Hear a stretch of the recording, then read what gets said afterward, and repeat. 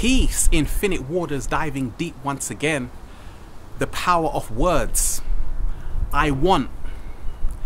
I want. I want. Give me it. Give me it. I want. This word want.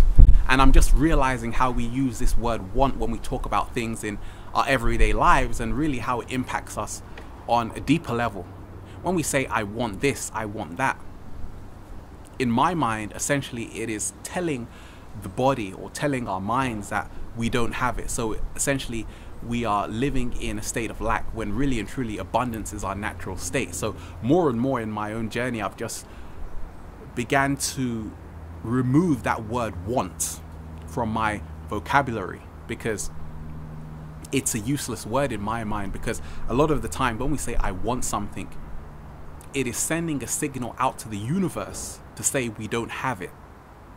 So that already makes us feel inadequate. It brings discomfort into our body, into our minds, because we feel that we don't have it. So it makes us always long for something. It makes us struggle. It makes us enjoy the struggle. It makes us feel uneasy. And it makes us lazy sometimes when we say, I want to become the best piano player in the world.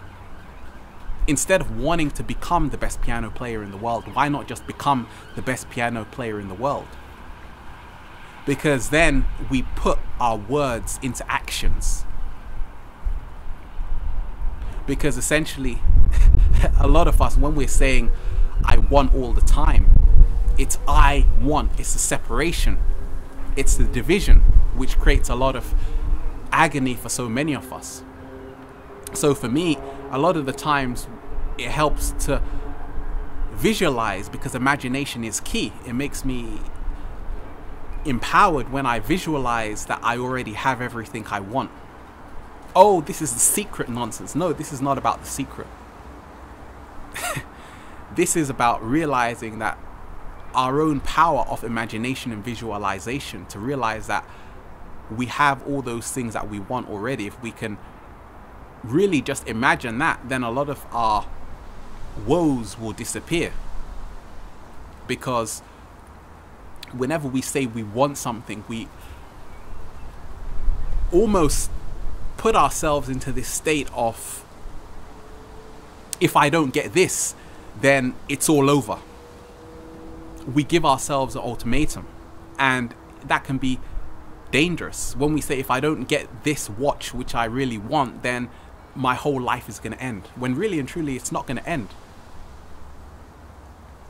And for me, that's it. I just remove that word want, because even in a lot of cultures, I think even in Chinese language, want and think is the same word.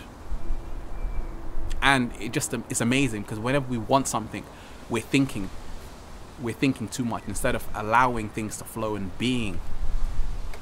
This is it. The power of words. I want to enjoy the sun. No, I'm going to enjoy the sun. Peace, infinite waters diving deep. Peace.